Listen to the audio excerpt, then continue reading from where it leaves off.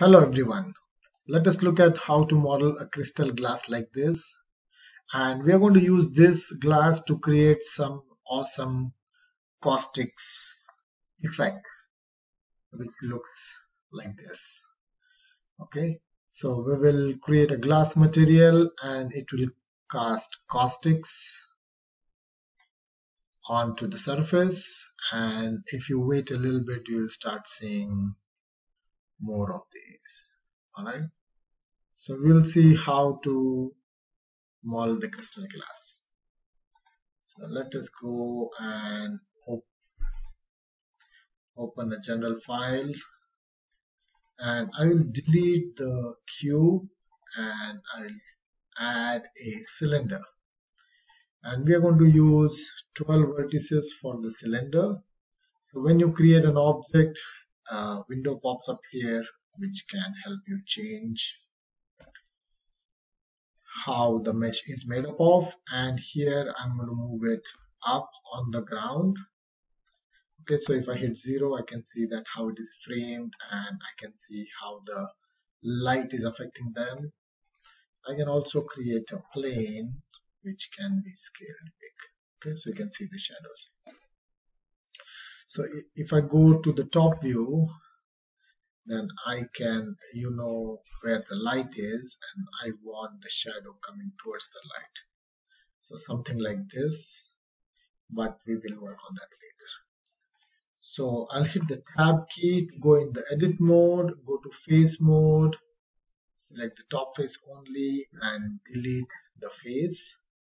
Then go to the vertex mode, go to wireframe mode, select this and scale it inside. This is our basic glass. Okay, so we need some segments. One will be here, another will be here. And now I'm going to select edges, these edges, and I'll go to edge, bevel edge, just click, and I'll add a 0.02 bevel and number of segments I'll say 2. Okay, so this is what I get. Now what I will do is I will add a bunch of vertices here so that I can select the bottom ones, and then I'll turn the soft selection on. I will click on rotate, and when I click and rotate, I can increase the rotate option, and then I can get this interesting design. Okay, so now what we can do is we can click on this line, turn the soft selection on and go to edge, bevel edges, and make it 0.02. So all our bevels will be 0.02. If I hit the Alt and this key, and then if I select Shift Alt and all of these, I cannot do unfortunately. I'll do one at a time to select all these edges.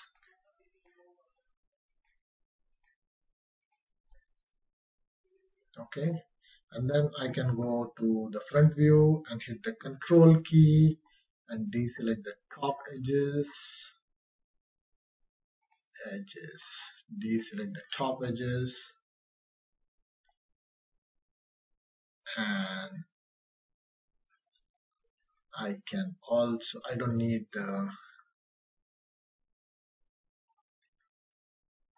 vertices here, and then I do need these ones.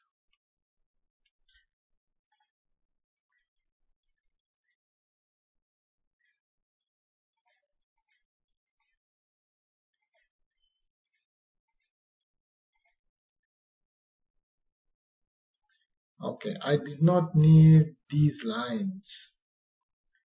So I made a mistake, so I'll do it again. Shift Alt and select all of these.